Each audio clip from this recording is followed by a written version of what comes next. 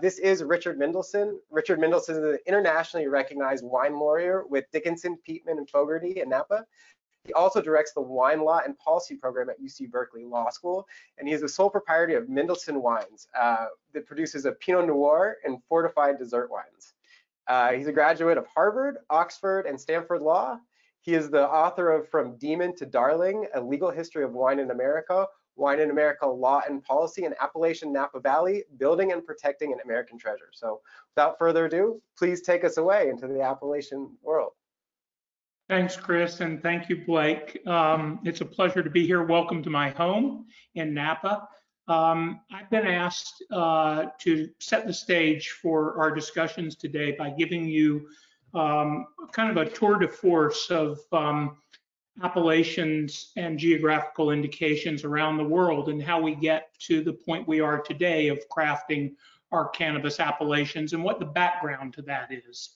So I'm going to divide my remarks into the following sections. If you could move the slide to the next one, please, Chris.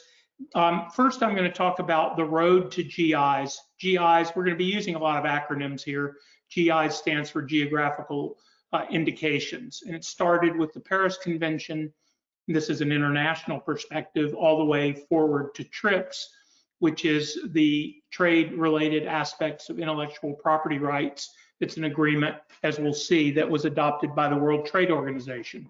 And this will tell us what appellations and geographical indications are and the issues that we've been trying to deal with both nationally and internationally.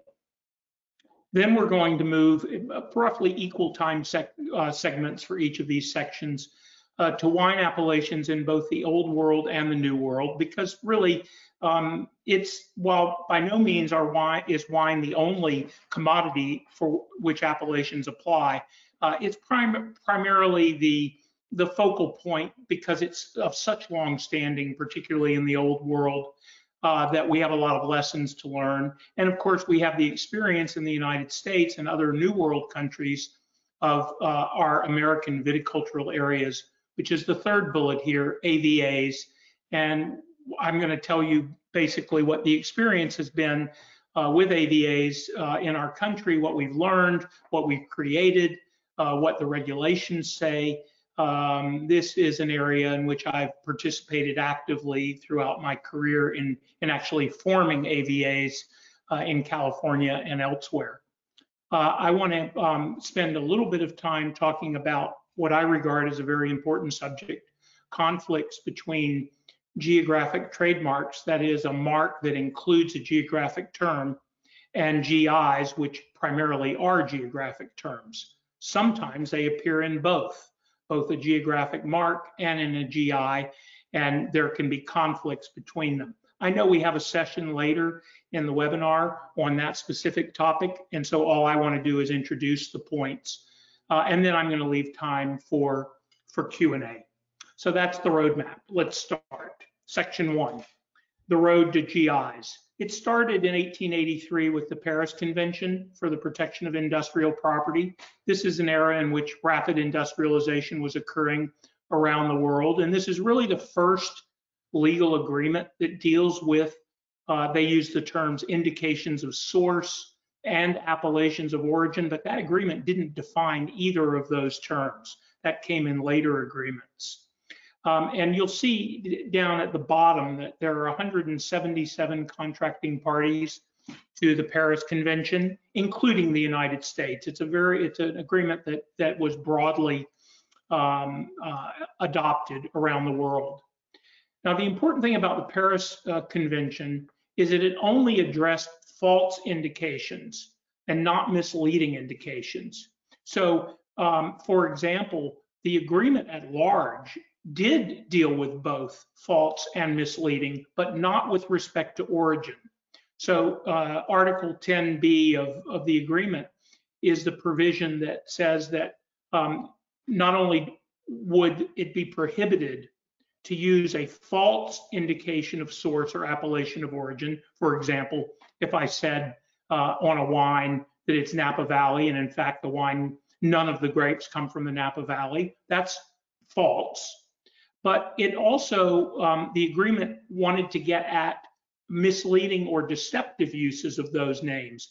And that can take many forms. It can take the form of just saying that this is like Napa Valley or similar to, or Napa Valley type. That would be one indication where it's not really from there, and but it could be misleading, or variations in spelling. So you'll see that the agreement prohibited not only false indications, but also those that were liable to mislead the public as to the nature, the manufacturing process, the characteristics, the suitability for purpose, or the quantity of the goods. Interestingly, it doesn't say origin. Origin was in an earlier draft of the agreement, but it was pulled out because there's always been a controversy about the use of generic terms, which we'll talk about in a minute, and other kind of indicators to tell someone that a wine is, for example, like a Bordeaux, even though it's not a Bordeaux wine. Let's go to the next slide. So the next agreement in this litany is the Lisbon Agreement. I don't know why the heading, ooh, this is very garbled. I'm not exact, looks like there we go. Thank you, Chris. The Lisbon Agreement, we roll forward all the way to 1958, but it's a very important agreement because it, for the first time, defines an appellation of origin. And you'll see that in the first bullet. It's a geographical denomination of a country, region, or locality, designating a product originating therein. And these are the important words: the quality or characteristics of which are due exclusively or essentially to the geographic environment, including natural and human factors. This is the causal link that we talk about between product and place. That it's not just that a product is manufactured in a place, or even that the raw materials come from that place. Basically, the final product, whether it's an agricultural crop, a handicraft, textile, whatever it is, whatever kind of appellation system we're talking about, the quality or characteristics of that final product are tied directly to the geographic environment. So in the case of an agricultural crop, that's actually where the crop is grown, which we refer to as terroir, all of the aspects of the natural environment. But it also includes the human factors. And by that, I mean how you farm that land. What is your planting density? What's your rootstock? What's your trellis system? How do you make the wine in the winery? All of those human factors that result in this final product. So finally, in 1958, we have a definition of appellation of origin. We also have a registry maintained by WIPO, the World Intellectual Property Organization in Geneva, where you can let the world know that you, as a contracting state of the Lisbon Agreement, have recognized an appellation of origin in your state, and you'd like all the other contracting states to abide by it. And so they are given notice by WIPO, and within a year, they have the right to refuse protection, but they have to state why.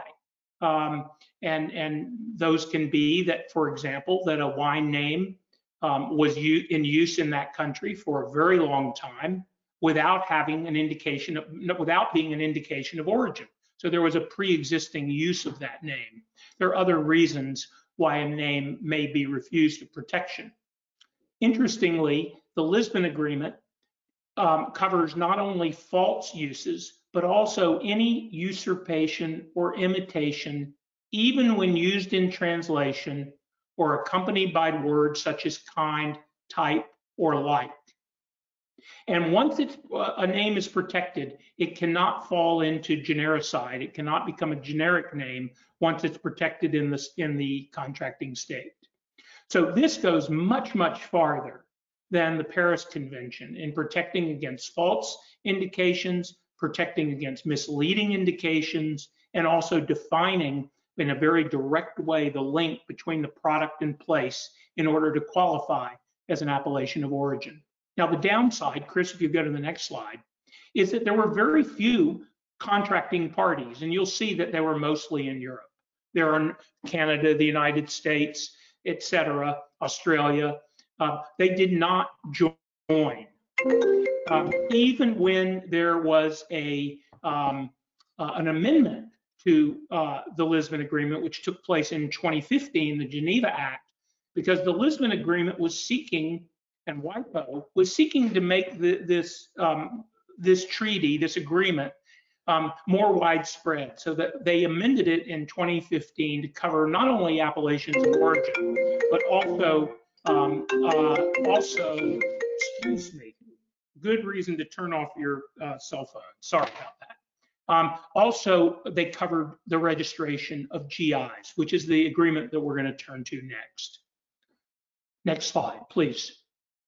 Okay, so this is the World Trade Organization Agreement on Trade-Related Aspects of Intellectual Property Rights, TRIPS Agreement, 1995.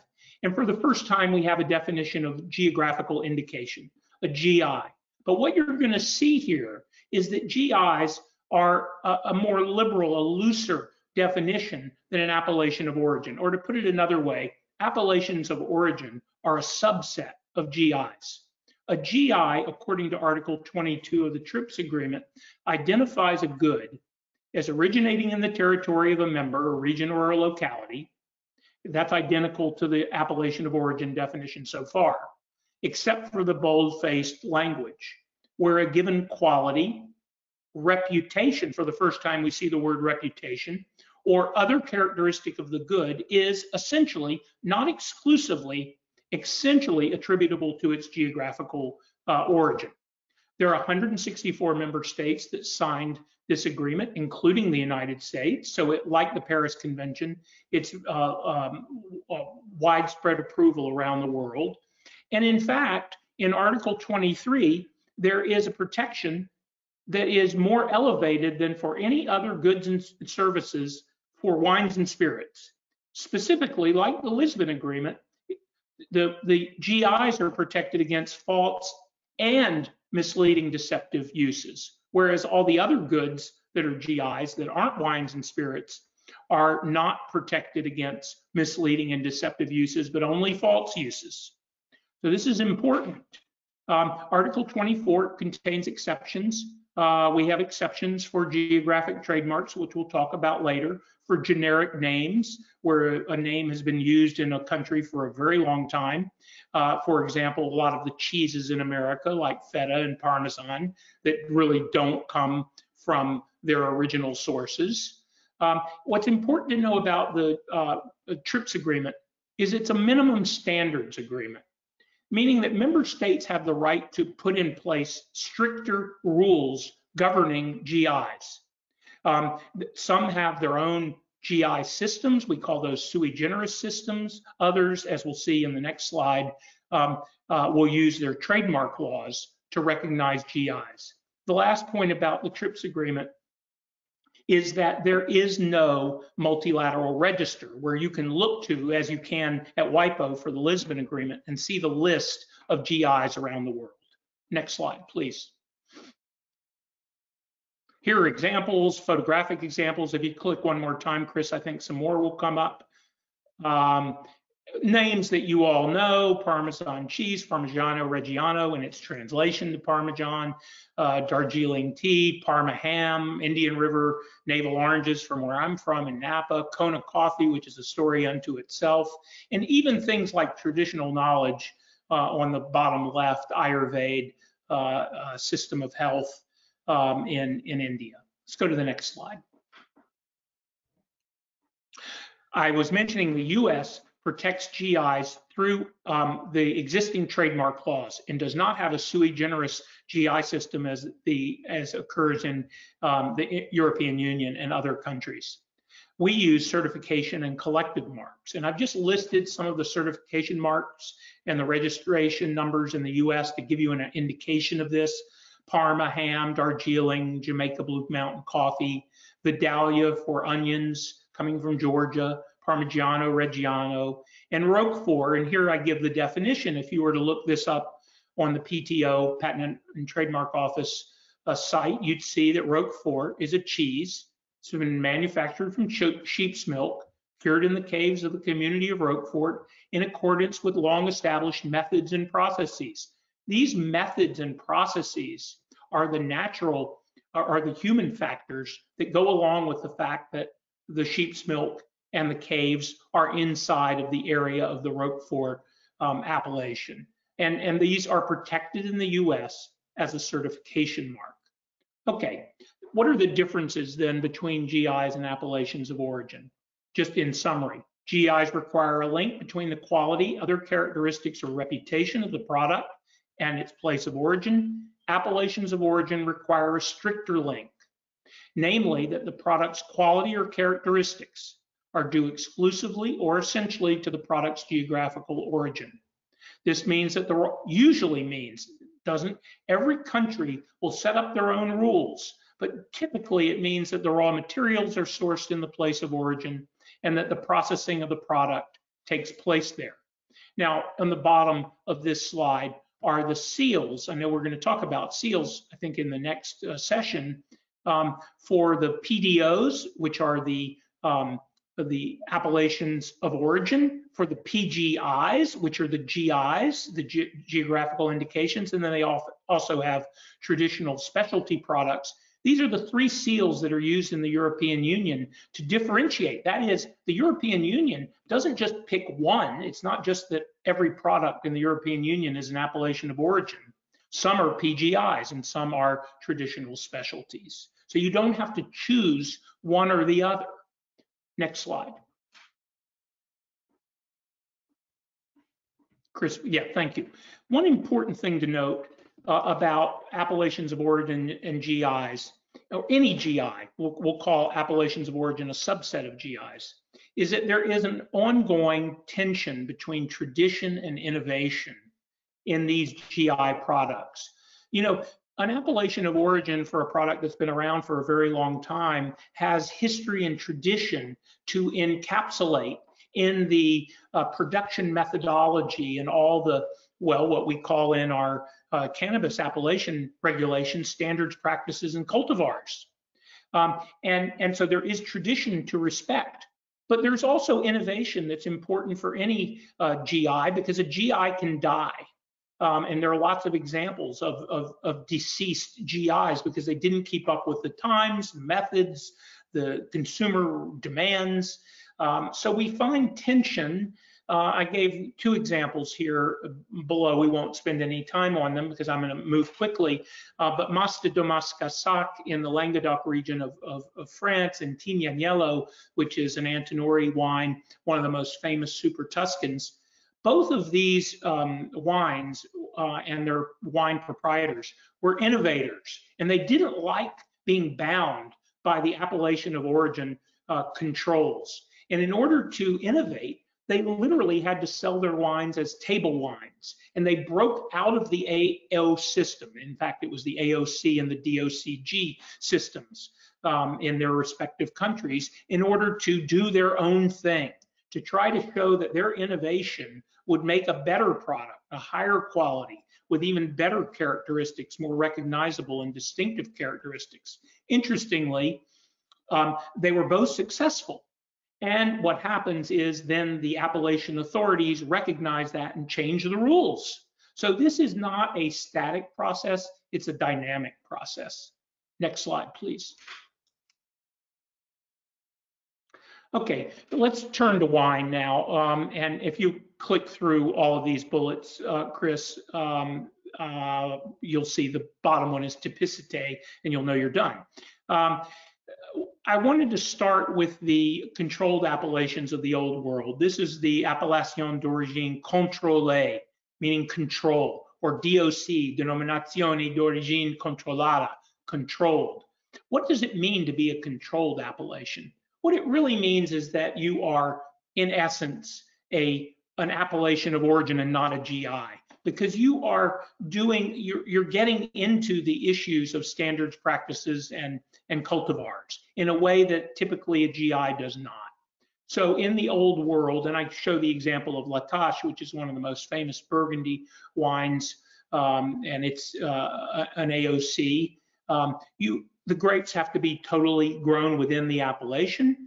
Only permissible grape varietals can be grown. You can grow anything you want, in that area, but you just can't use the AOC. You can't call yourself La Tâche if you're not using Pinot Noir grapes. If you want to grow Cabernet there, you'll be a rebel, and you can sell your wine as a table wine. And then there are a host of other criteria, both in farming and in winemaking, that you need to follow. I've given some examples here: the yield of grapes, minimum and maximum alcohol percentage, but it's actually much broader than that. This is called a cahier des charges, is what the French call it. And it's really it's not a recipe, it's a range of parameters so that you can still, as a wine proprietor, practice your artistry and produce a unique product. But you have to stay within these given ranges, and then ultimately you have to pass a chemical analysis and a typicity test, literally, where a judge tastes the product and says, is this typical of a La Tâche wine? Given all the vintage variations and everything else that can cause variations. But if it's not typical, then it can be thrown out, and it's not allowed to use the AOC on the label. Next. In the United States, we didn't really have much of a concept of provenance coming out of the ashes of Prohibition in 1933 and trying to pull ourselves up by our bootstraps, largely through innovation and technical expertise. It really wasn't until the Paris tasting of 1976 when some actually Napa Valley wines bested the wines of France that people started to use on a more routine basis geographical indications, appellations of origin on their label, but nobody knew where they were. They weren't regulated. So here are two examples: a Louis Martini California Mountain Cabernet Sauvignon. I'm sure you all know where California Mountain is. Well, it's wherever you think it is. There's no such thing. And Northern California, well, all of us Californians can tell you there is no real definition of Northern California, and people have their own views. As a result, if you go to the next slide, Chris, we ended up adopting a system, an appellation system, in the late 70s. It took effect in 1983, where we have, for our appellations for wine, you can use the United States, a state or a county. Those are political appellations. Of course, those boundaries pre-existed. We all know where they are.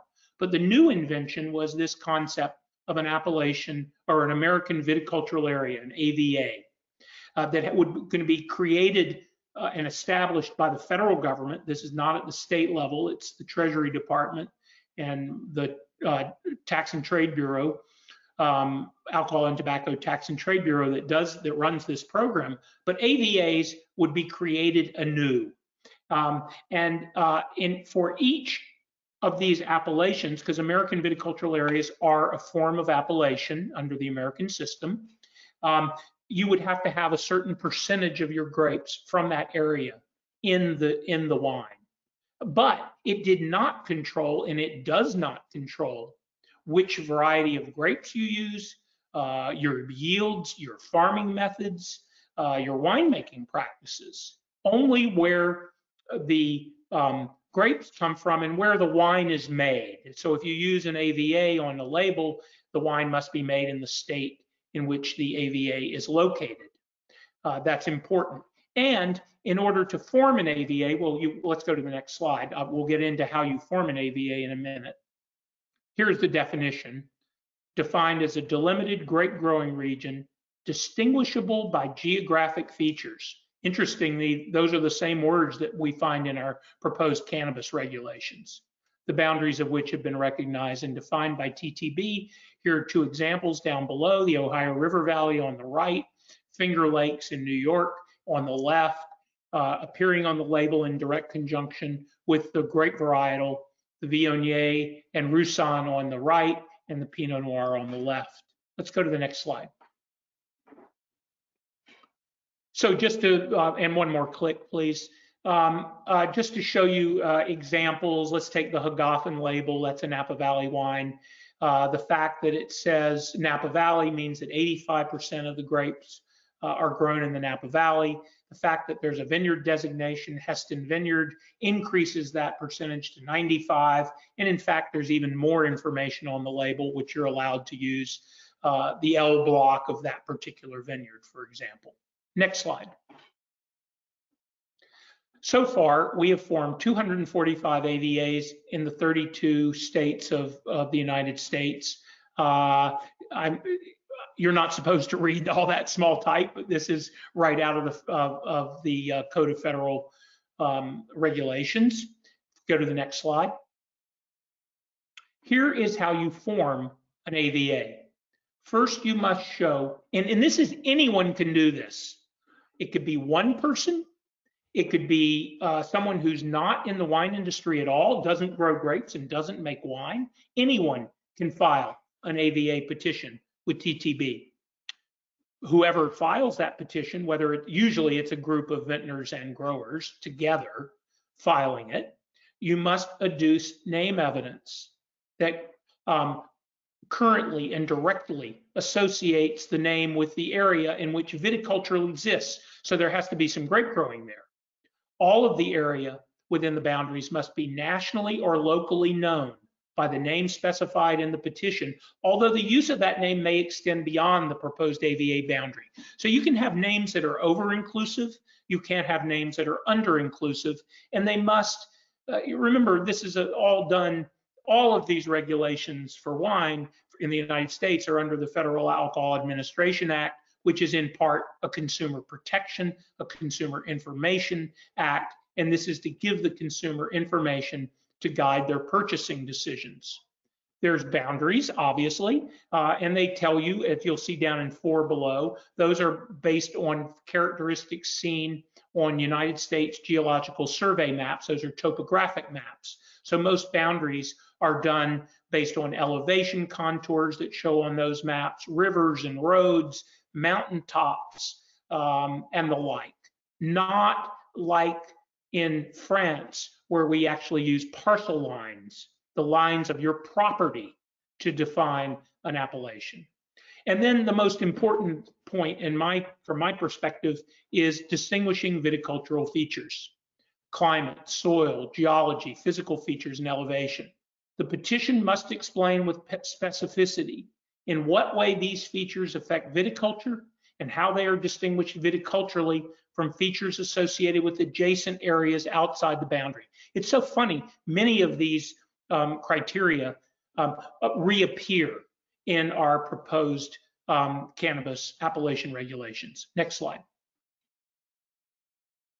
We have had, over the course of what is from 1983 to today, so that's 37 years, we've had the process of actually subdividing appellations. We call them nested AVAs or sub-AVAs, where, for example, on the left there, you'll see that Napa Valley, in that lighter tan tone, has been subdivided into many other smaller area AVAs that capture more distinctive geographical features, more distinctive grape growing environments within the Napa Valley. Similarly, it's happened in the Willamette Valley, as you'll see on the right, in Lodi, in Paso Robles, and many other places. This is around the world a very common thing, whether it's coffee or tea or whatever the commodity is, to have nested AVAs, larger down to smaller, and then the consumer can play I call it the appellation name game. If I want to know about Napa Valley, that's one thing. If I want to spend more money, because it usually is more money, and buy a Howell Mountain wine and explore those differences, I can do that. So it's a way of understanding for the consumer, better understanding the final product. Okay, next. Thanks, Chris. Yes, well, this point is just to reiterate what I said. Certain appellations command higher prices. This is important. This is the value add that comes through an appellation that isn't the owned by one individual farmer or winery. It's a collective of growers and vintners inside the appellation that collectively own this property. And in fact, when you put Napa Valley on a wine compared to a California wine, you're going to spend $19.80 more on average, according to, this was a UC Davis Ag Extension study. And if you go and use Oakville or Howell Mountain, you'll be $40 plus more than that California wine. So you're paying more. And the question I always ask in the classes I teach is, and this is why we do tastings, is it worth it? Is it worth it to pay more for that Howell Mountain wine than a California wine? Well, only you, the consumer, will know, and hopefully the producer is producing something that has, to go back to the definition of appellations, that has characteristics and qualities that you can find and refine the next time you buy that wine and help guide your education and purchases. Next slide. Well, quality, in fact, is not a criteria of the AVA system, because we don't have the standards, practices, and cultivars that are required to use an appellation name. It's much more leaving it to the collective to experiment. It's part of the American pride and innovation, rather than, well, we don't have as long of a tradition. Particularly the traditions we had were interrupted by 13 years of prohibition. Nevertheless, the successful appellations, of which I would certainly include the Napa Valley as one, if not the foremost, will do their own efforts at consumer education. They'll do the research, they'll do the promotion, they'll be interested in sustainability, whether it's social, environmental, or economic. And this is important to their having loyal customers. So even though it may not be regulatory, it is aspirational and voluntary, and now a real effort on the part of AVAs that want to succeed in the marketplace. Next slide. Here are two examples: Coro Mendocino and Lodi Rules, each of which take the form of a logo. These are certification marks, by the way. These are not, they are AOC style controls, but on a label, you will still find Lodi and you'll find Mendocino on the label as the appellation, but you'll find this logo that tells you what additional grape growing or winemaking rules that they have voluntarily adhered to in order to put this sticker on the label. So again, going back to this tradition and innovation, this is the AVAs that don't have the tradition seeking to have more AOC style controls, wanting to honor the traditions that are now being established in those areas. Next slide. Okay, we're just going to take a few more minutes and then we're going to leave ourselves open for questions. I'm going to keep us on a tight timeline, but I want to talk for a minute about the conflicts between geographic marks and GIs. This would be an example of where somebody comes into an area and they pick the name of their town or of a creek nearby, and they may be unwitting, that's the only, they don't want to use their family name, and they call their brand by a geographic name. And then later, or maybe it's even before, the appellation was established. Whether the appellation was established before the trademark or after is important, as the third bullet there shows, first in time, first in right, which is a common trademark principle. But just as important, and number one for me, is the fact that nobody owns exclusively a geographic name. Nobody owns the Napa Valley. Nobody owns the name Humboldt. You may use it, and you have to use it descriptively, and that's called a fair use. Anyone can say, I live in the Napa Valley. I live in Humboldt County. I live in the Mattole Valley. You don't want people to be misled. This is, I think, and then this goes back all the way to where we started with these international agreements. You know, you don't want people to be misled or deceived. So if a geographic mark, just make it up, you know, well, I'll use it in the cannabis world. Mattole brand is put on products that do not come from the Mattole Valley. Whether the Mattole Valley is recognized prior to that or after that, it misleads consumers. As I said, with respect to the third bullet, typically most intellectual property lawyers would say that this should be resolved in who registers first. If the trademark pre-existed the appellation, well, they get to continue. I'm not a believer in that. I think it's much more complicated than this. And I believe in the rights of appellations I think it's a collective right, and it's an important one. Sometimes the priority is legislated, as it is in the EU, which is much more akin to my views of giving priority to the appellation. Sometimes it turns on good or bad faith. And I've got great stories here that I'm not able to tell you because I don't have the time. But let's go to the next slide, Chris, because I think this will set the stage perhaps for the later session on intellectual property rights. These are the kinds of things that should be taken into consideration in determining how to resolve differences between trademarks and GIs. And by trademarks, I mean trademarks that include GI names.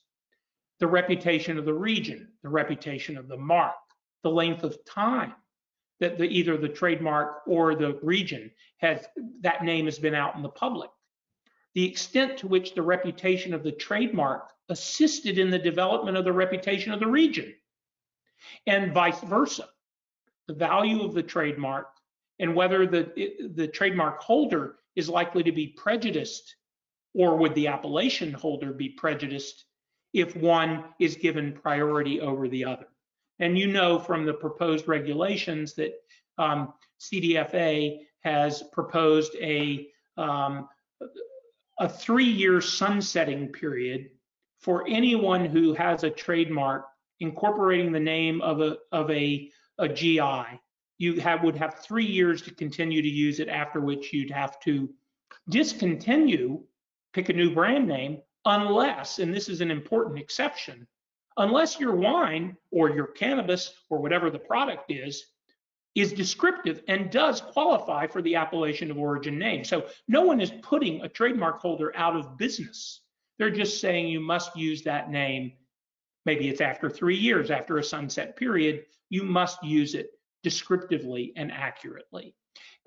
The last thing I'll say about this, and then we'll open it up to questions, is that we are at the beginning of the appellation program for cannabis. This is what excites me so much about it. I was at the beginning of the American wine appellation system too. It's an exciting time. We have the chance to minimize right now the number of conflicts between geographic trademarks and appellations. For example, I would say anybody who, after the proposed regulations were made public, who goes out and registers a geographic name that later becomes a GI, they should not get the benefit of grandfathering. They're on notice that we will have a geographical indication system or an appellation of origin system for cannabis in California. So use geographic names at your discretion, but also at your potential peril if they later become an appellation. So with that, I think I've kept to my time, and I'd love to answer any questions that you have.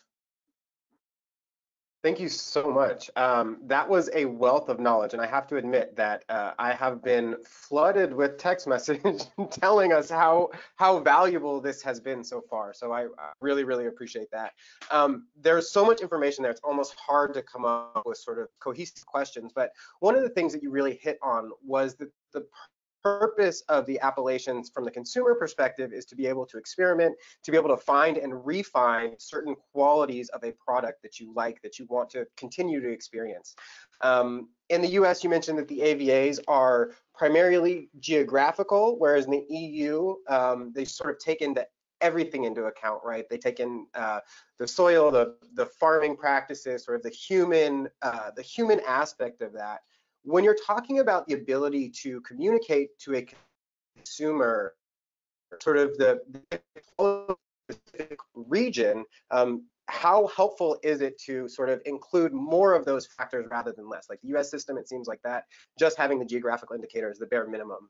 How much more utility is there in an appellation system that has those higher identifiers that we saw in sort of like those Lodi brands that you brought up, or the other ones there?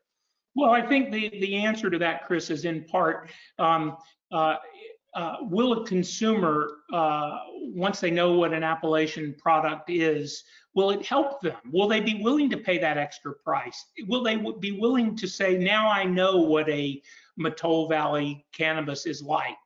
I know it's these cultivars, it's grown with these standards and practices. I can rest assured when I buy the next one, even if it's some other cultivator, I'm going to find again those things. That is what will allow that customer to pay the additional dollars to invest in that region. Now, even with AVAs, even though we don't have that by legislation, the AVAs are doing it themselves.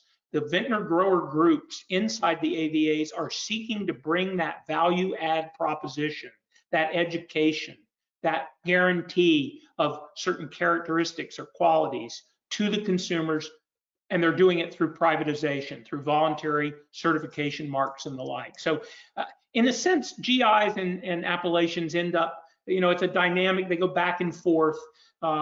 Ultimately, you're trying to have loyal consumers.